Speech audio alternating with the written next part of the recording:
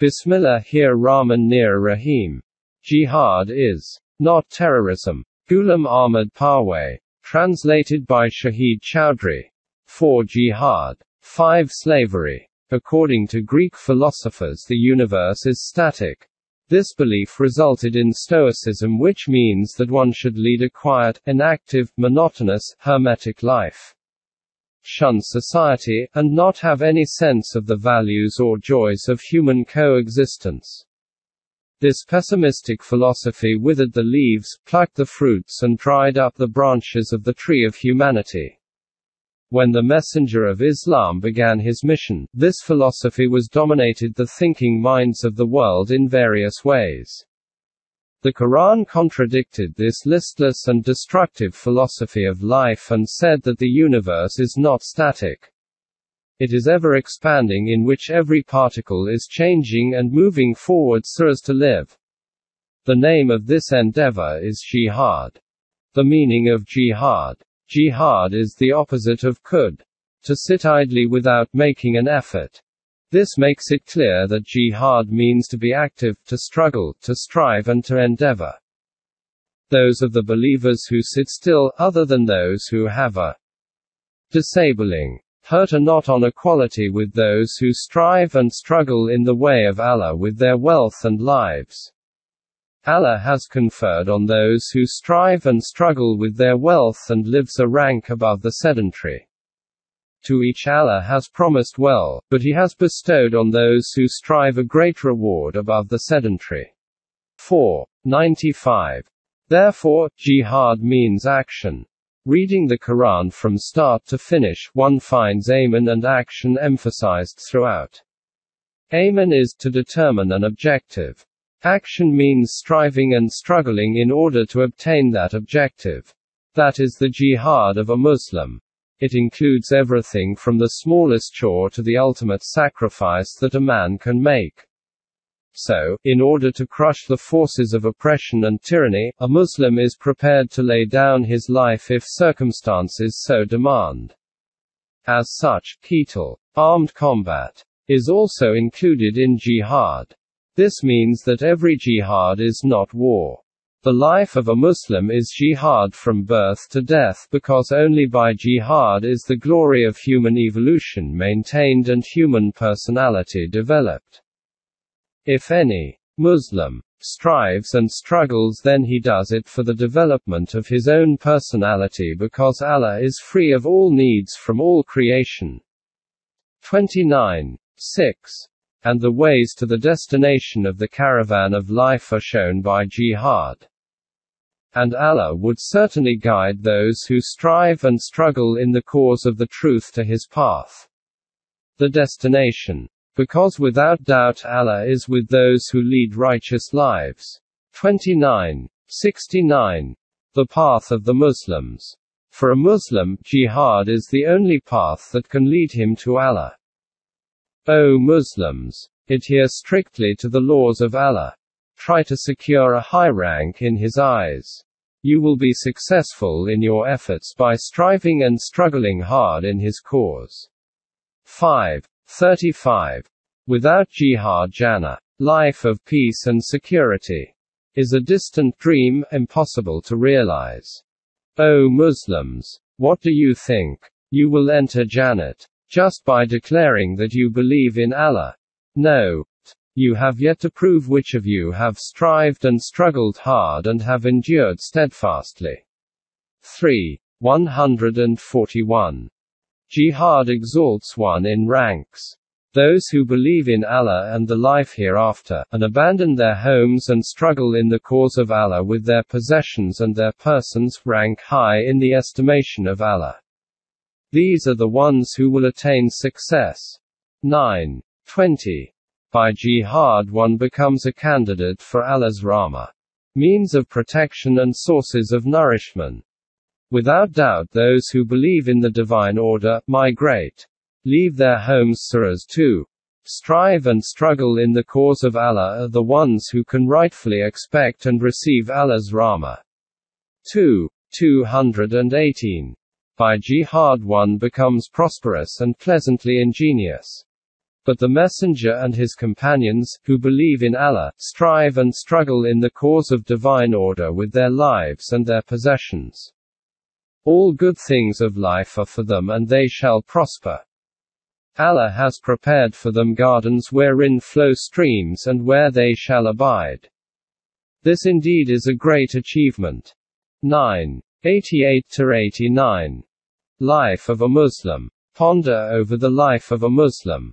He is born into the world in order to live in accordance with divine laws and implement them in the world. He does not change according to the system in which he is born. Rather, he tries to change the system according to his ideology. For this change he sacrifices everything that he has, simply because for him his life and wealth are not an end in themselves but a means to achieve a lofty goal. That objective is to implement the divine order in the world. This revolution is the objective of the life of a Muslim.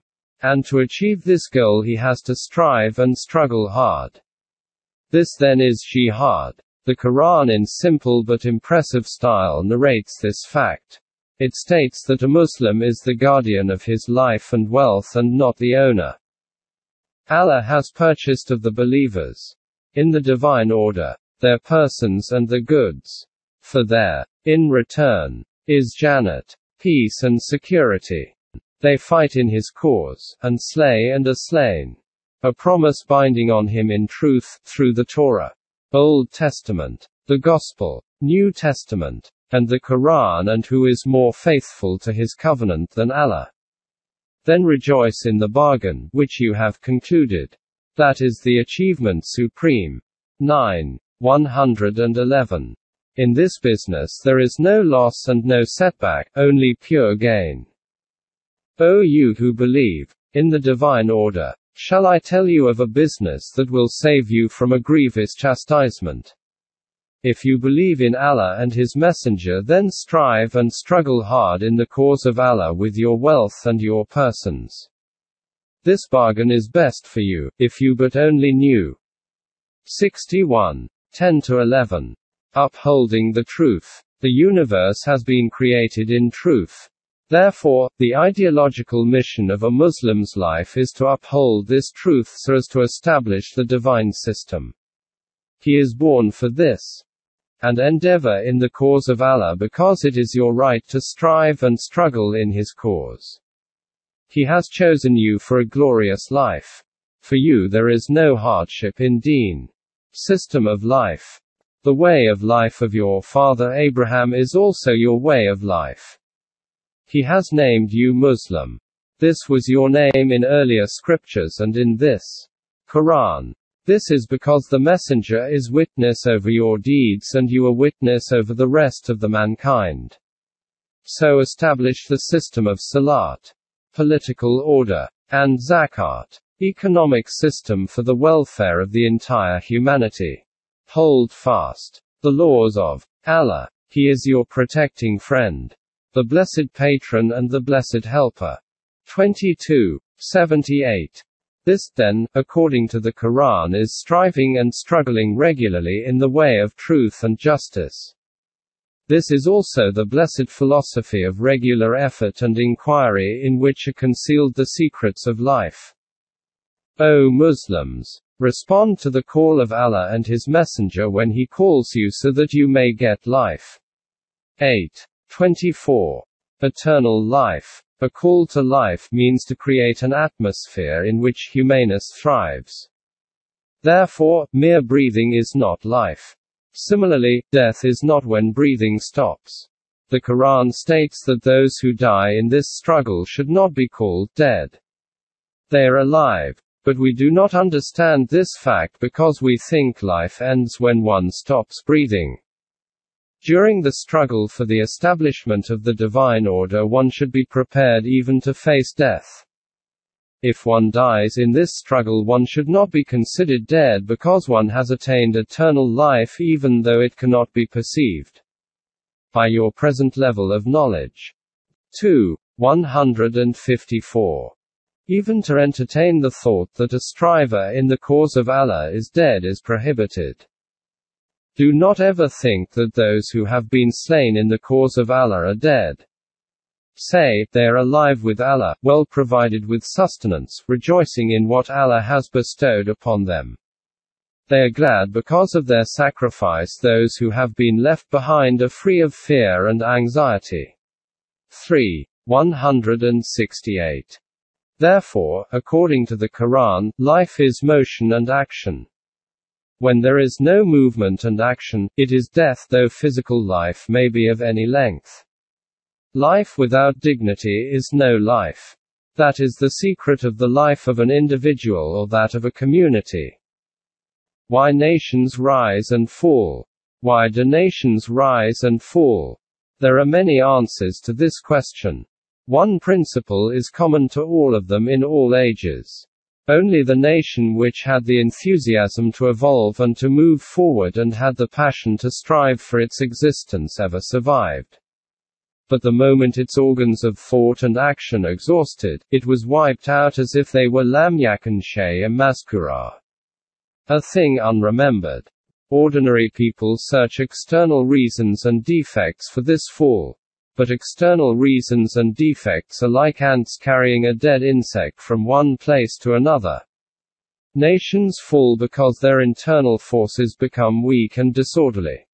According to the Quran, enthusiasm to evolve and passion to strive is an immutable law.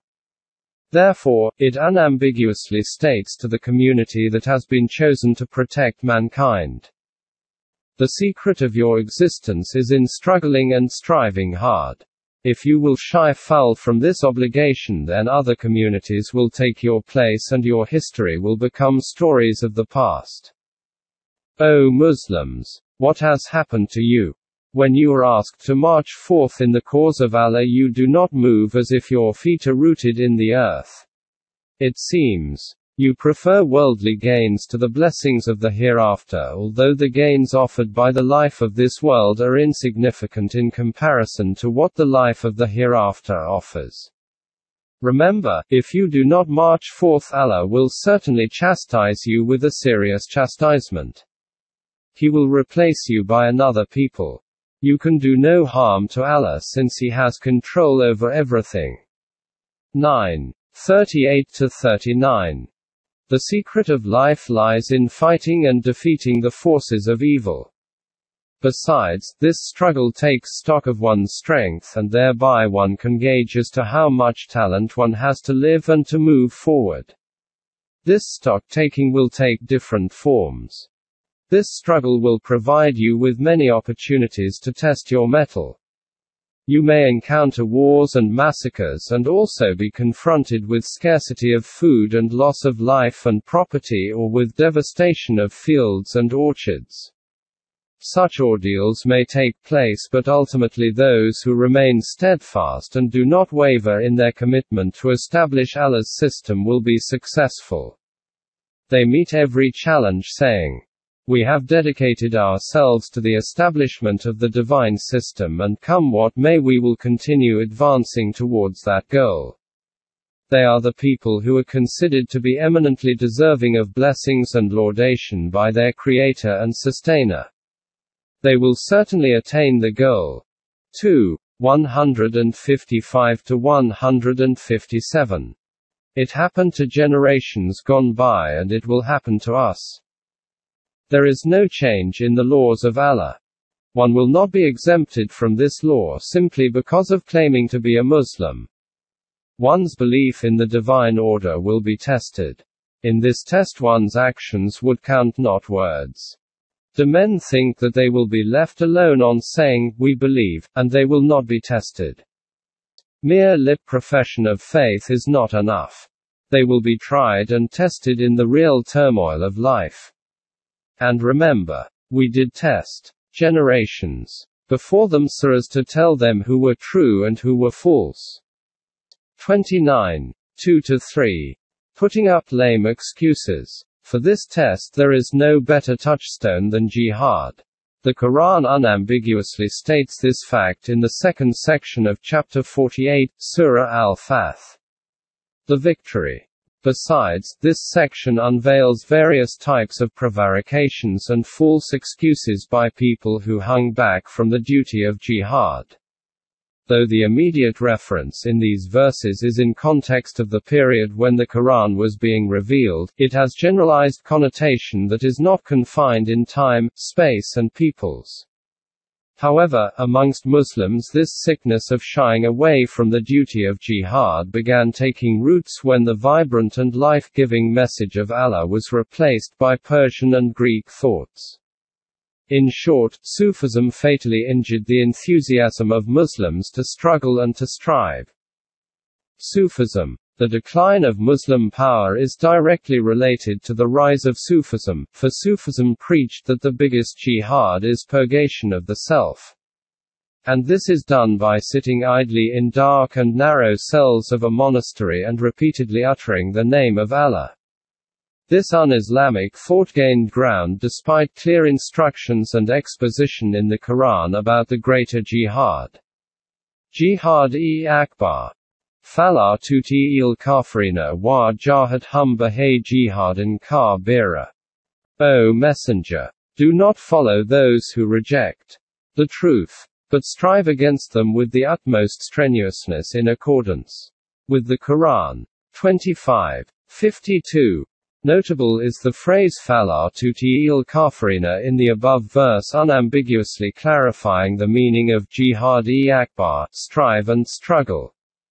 Jahid hum bahay. In accordance with the laws enshrined in the Quran against the forces that oppose the divine order till obedience remains only for the laws of Allah. Division by the clergy. The Quran states that the anchorites and the priests hinder men from the way of Allah. 9:34. We have seen how Sufis led the Muslims astray. Now let us consider the part played by the priests. They introduced an innovative concept of division of labor in Islam. According to this, war is for the army and the duty of the priests is to legislate in religious affairs and also to issue religious edicts. The Quran nowhere mentions this grouping. The very idea has been borrowed from the Manu Simriti of the Hindus. According to the Quran, enjoining good and forbidding evil is the duty of all Muslims, and so is war. In Islam, there is no room for a separate class of priests. 5. Slavery. What is human history? It is a story of the hunter and the prey written in blood. Every section of this story is both gruesome and pathetic. But the most morbid part is slavery being a disgraceful blot on humanity. What can be worse than considering fellow human beings your chattel and keep them like cattle? Even this comparison does not give the true picture of the conditions of slaves. The owner of cattle does not throw them to the wolves. But slaves have been actors in this drama too.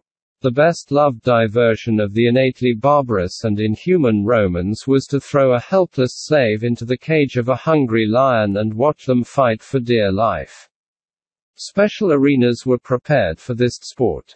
When the last messenger began his ministry, he saw that slaves were an important part of the society.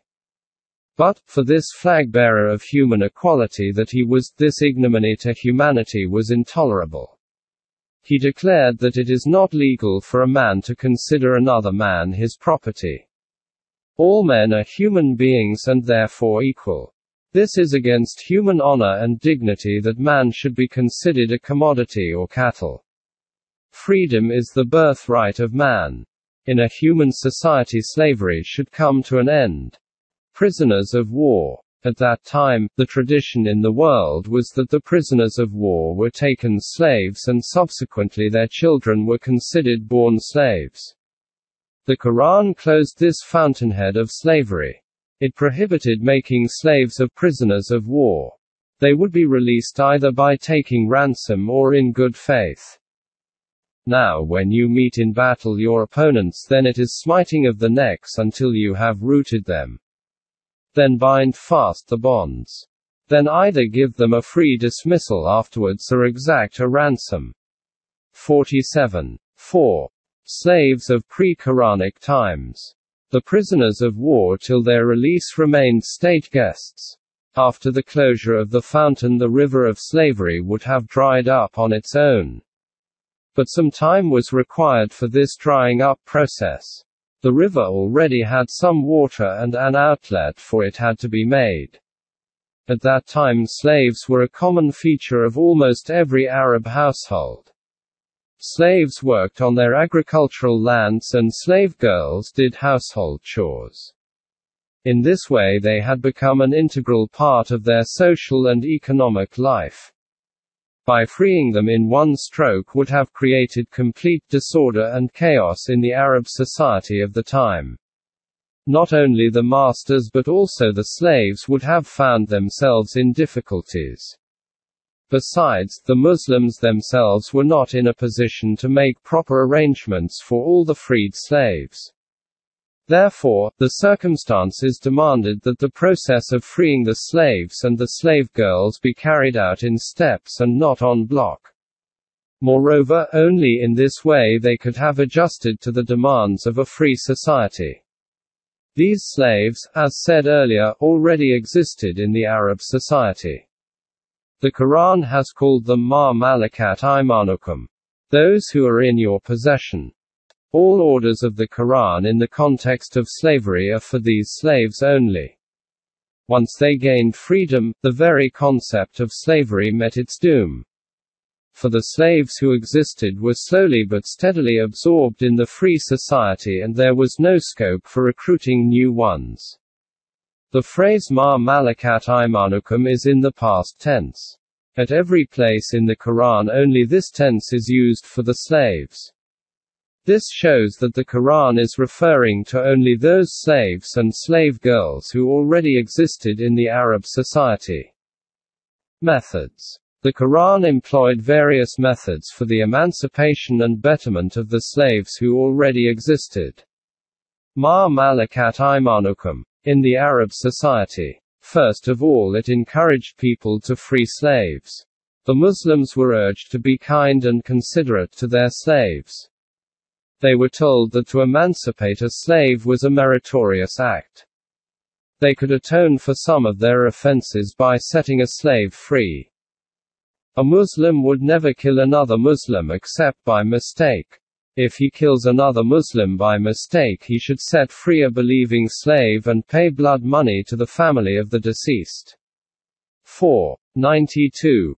Freeing the slaves was also to atone for frivolous oaths.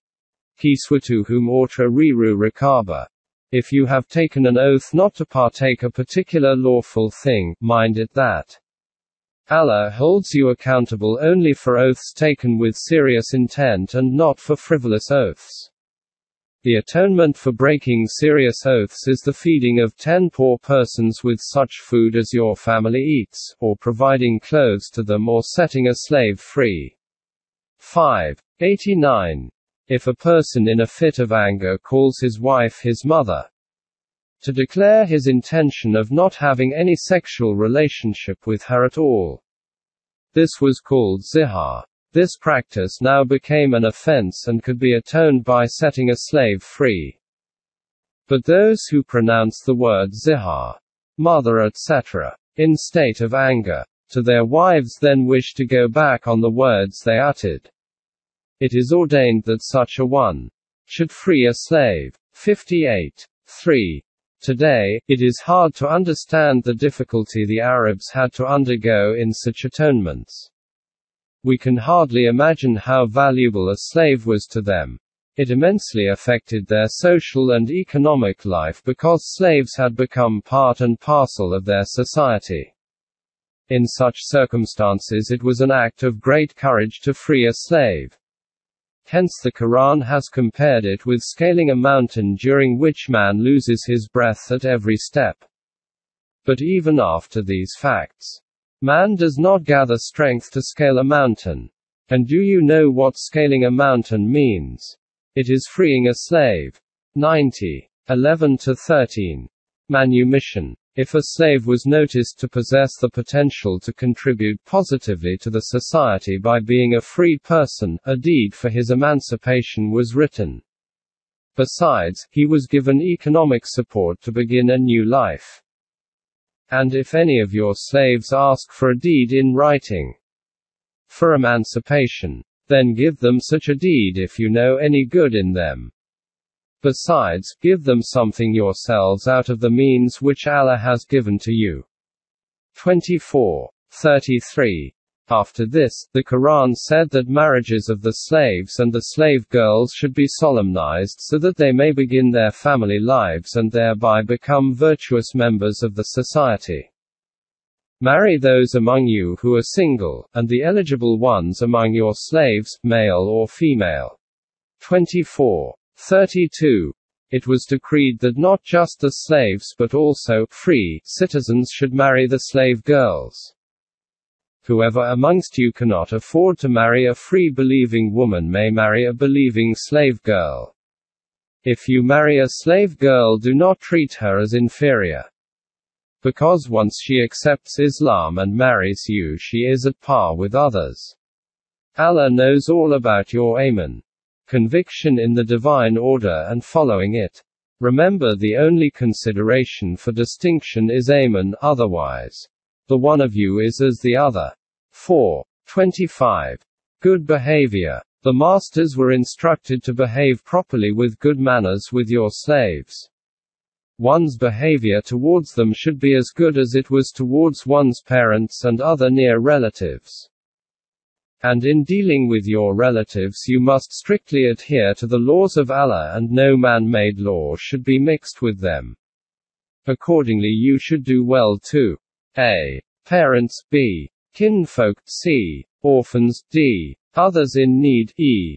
neighbors irrespective of whether they are your relatives or not, f. wayfarers who stand in need of your help, and g. those in your charge, slaves, or those who work under you. Allah does not like those who are proud and boastful. 4:36. Sexual exploitation. The Arabs, during Jahiliyyah, the pre-Islam age of ignorance, as per their custom, maintained sexual relations with their slave girls but never gave them the social status of wives. According to the Quran, that was wrong. If a slave girl has not been freed for one reason or another and the master enjoys sex with her, it was his duty to elevate her to the status of a wife. In this way, the Quran by one stroke of the pen changed the derogatory position of a slave girl to the high and axiomatic status of a wife. Their illicit relationships were made lawful. And by giving axiomatic status to the strangeness of their relationship, the Quran provided them with equality in marital life, and their children were also given due social and legal standing at par with others. Who will be successful? They are those who guard their modesty. Successful are those who guard themselves against unlawful sex and every kind of sex perversion. But lawful sex with wife or slave girl, elevated to the status of wife, is permitted. 23:5-6. End of slavery. Thus the Quran brought an end to slavery. The problem of slaves who already existed in the Arab society was solved, and the sources of recruiting new slaves were closed forever. Now the question is, why are methods of eradicating slavery still mentioned in the Quran? The answer is simple. If any community, engrossed with the problem of slavery, embraces Islam, then the Islamic State has laws to tackle this predicament. The re-emergence of slavery. With the replacement of Islamic political system by monarchy, the Muslim society again adopted the customs and traditions of Jahiliyyah. Ignorant or uncivilized people. This un-Islamic way of life was accepted with such enthusiasm that it has become difficult to find an era in which slave girls in thousands were not present in harems of Muslim sultans. One may ask as to why Muslims reverted to the age of ignorance when they had with them the Quran with such clear instructions. Well, they have a back door called the tradition literature, through which every brigand thought or act can undauntedly emerge. Therefore, traditions, hadith, were fabricated in favor of exploiting slave girls. And the tragedy is that these inhuman thoughts and shameless slanders have been attributed to the last messenger whose piety, modesty, integrity and self-control is beyond doubt. In the 6 true books of tradition, Sita, there exist such absurd traditions regarding slave girls that embarrass even the most shameless. We do not have the heart to reproduce them here. Nations opposed to Islam have declared that slavery and prostitution are crime, but in the sacred city of Mecca slave girls are openly sold. Oh, would that I had died before this and had become a thing of naught, forgotten. 1923. This is all due to the tradition. Hadith. Literature. Because the Quran had put an end to slavery at a time when no nation had the wisdom to think on these lines. Today's Muslims continue to announce proudly from their pulpits and platforms that Islam put an end to slavery. Yet they themselves are the slaves of tradition and religious folklore. Tolui Islam Trust 25B, Gulberg 2, Lahore, Pakistan. toluiislam@gmail.com